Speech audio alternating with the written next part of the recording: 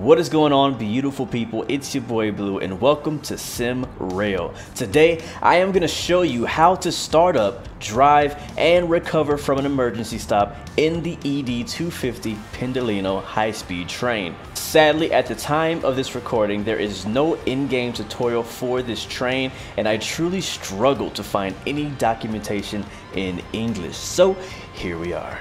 Alright, let's hop into the driver's seat of the Pendolino. You can do that actually very quickly by clicking on the 1 key on your keyboard. That'll put you right into the driver's seat, like teleport you there. Or you can click on the door here and open the door manually. That's my personal preferred way to do it. And then enter through the door. And then again, you'll turn around and don't click on the door, but click on the opening of the door. And you can click close the door. And the same thing happens with the passenger area. You can click on that door and enter the passenger section. Once you get through, you can turn around or go through the rest of the cabin, but click on the door again and enter the passenger or exit the passenger section. And we're gonna go up to the driver's cab now. I'm gonna click on that door and enter the cabin. Or the driver's cab, I should say. All right, so here is, ladies and gentlemen, the Pendolino cockpit. It looks pretty nice, but it's not alive, it's dead. It's all cold and dark, all the systems are down. So what we need to do is turn around to our left here to this panel right here. I have the HUD hidden, so I'm gonna go ahead and click on the G key. That is to hide and unhide the HUD. On the top left of this little control panel, here's our battery. You can click on that and drag it to the right. That's gonna be enabled. And then all we do is turn around and we'll see that our lighting has come to life. Our screens are on, everything's looking good. So I'm gonna go click on the driver's chair there. We'll sit down, and even though the battery's on, we can't start moving it because we need to first activate the cabin. So down here below the middle screen, there's like a circle button, and that is gonna be your cabin activation key. What we're gonna do is we're gonna click on that and drag it to the right to activate the cabin, or cab, I should say. And then immediately afterwards, click on the SHP button, or you can press the space bar. Now, it's gonna be a very loud noise, so cover your ears while I do it. There it is, SHP button right there, easy enough. And now we're gonna go to just the right from that. There's pantograph front, pantograph back. We're gonna be clicking on the pantograph back. That's going to raise the pantograph in the back and connect it to the overhead wires. Right after you do that, and go to continue to the right here over at the control circuit switch. Click that switch and drag it up. That's going to activate that. And then we'll just click on the black button here and click close main switch. You can hold it for a few seconds. I don't think you need to. Let it go and then just take a listen. You should hear the fan spinning up and the train powering on.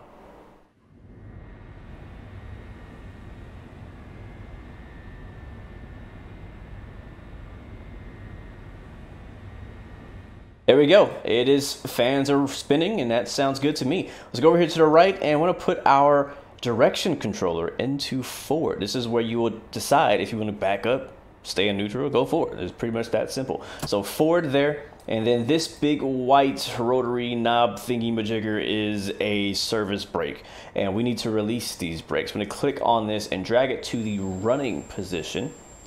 Make sure it's in running and let go. You'll see that the red gauge here is going to go up to 5 bar, and then this other gauge on the right with the green and blue, yeah, that's going to be going down to 0, or it should. If it doesn't go all the way to 0, you can also put it into fill. So we'll see what ours does here.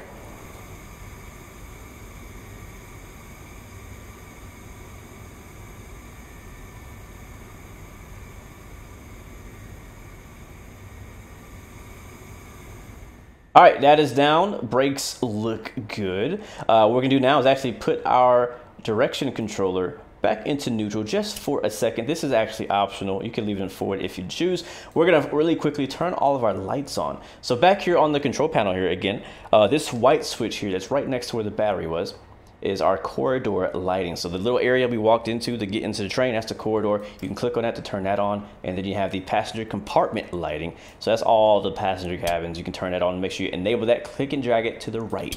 Down to the bottom left, you have your light modes for the front and the rear. The left is the front, the right is the rear. They're already automatically set to automatic headlights. and automatic in signals. That's how you want it to be. Above that, if you choose to do safety systems, those are right here on this whole row. You have your CIFA, your LZB, PZB, all that stuff like that. We're not going to use any of that today, but that is an option if you were to choose to use it. So that's good to go. Now let's go back and jump into our driver's seat, and we're just about ready to go. Just one more thing that we need to do, and that is set up the radio. So on the left side, you can see this is the radio. It's actually already on. If you click on the R, that will turn it off. When you turn it back on, you'll hear a beep. Just like that. That's to signify that it is on. And to do a radio check, what you need to do before leaving is click on ZEW1 or ZEW3. So basically radio button 1 or 3, either one doesn't matter. Clicking on 1 now.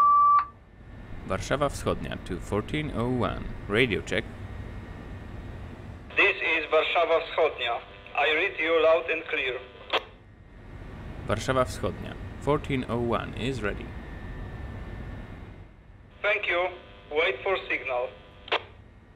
All right, so we're gonna wait for the signal. There it is. He just switched it on the top right. You can see this little orange light. That's our signal designator. Basically, before it was red, now it's orange. Orange means we can continue and pass the signal, obviously at caution, because we're probably gonna have to stop shortly after.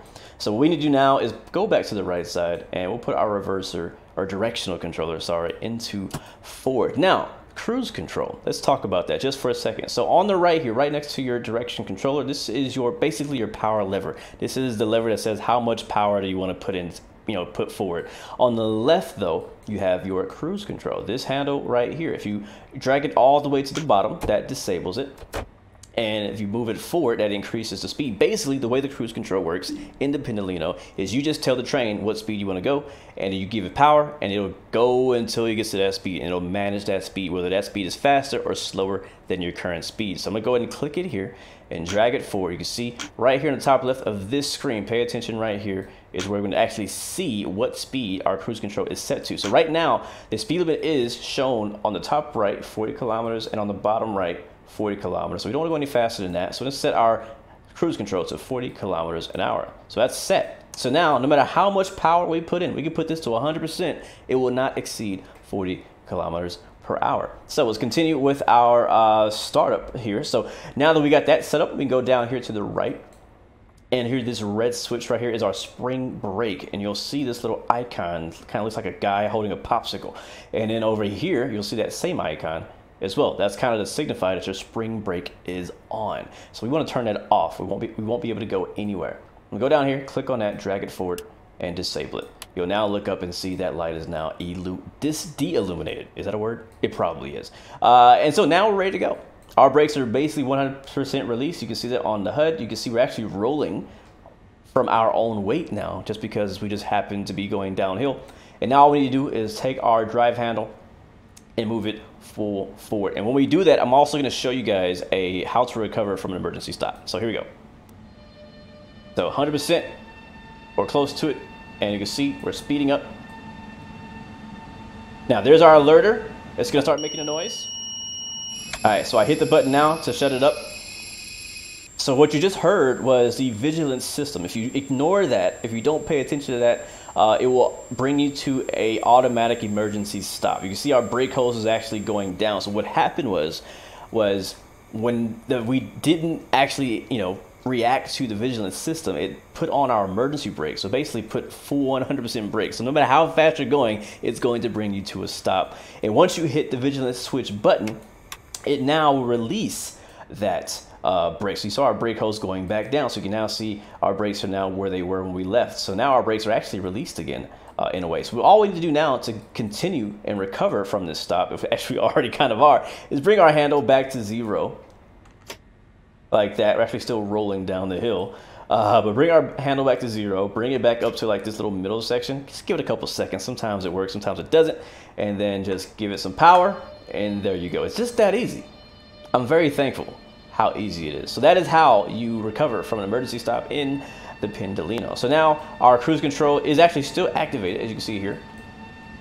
And we can actually put our drive handle back up to 100% or whatever we like. This time I'm going to click on the vigilance button, and it will not stop us. So be very careful. There is a setting to turn that system completely off if you don't care for it in the settings. So we're coming up to our first station, and obviously we probably don't want the cruise control anymore, right? So I'm gonna go ahead and to the left, disable the cruise control, and I am going to start getting ready to start applying brakes, as we're already speeding coming in here. So again, we're gonna go into, let's do minimum, actually do maximum, going a little bit fast.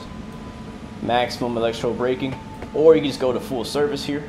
Just be careful not to put it into emergency, because that will stop. That'll stop us. So we're a little short, but that's basically how you do it. Got it moving again, and now you can see on the top of our screen it says you can stop now. So this is when you want to go ahead and start applying your brakes and bring the train to a complete stop. Hear the brakes screeching. Now they're at a complete stop. All you need to do is go here and click on the open left side doors or right side doors, whichever door side the platform is. You could also click on the I or P key. I is for left doors, P is for the right side doors, and O is to close the doors, which is the middle switch. So I'm gonna click on the left key there, and boom, we have now opened the doors, and passengers can now start boarding our train. And then we'll continue through our timetable as we need. But hopefully this video helped you out. I know I really struggled learning to drive this train, specifically the how to get it started, recovering from emergency stops. There's like little to no documentation online in English. Everything is like in published in other languages, so it's been very challenging as an English speaker to learn to play SimRail. But it's a lot of fun, and I love the multiplayer aspect of it. So hopefully I was able to help you guys out learn something. Well, thank you so much for watching. I hope this video really helped you get the grips how to drive the Pendolino. But until next time, remember, you have 3 choices: give up, give in, and give it all you got. Peace, love, and God bless you. I'll see you guys next time, next video. I'm out.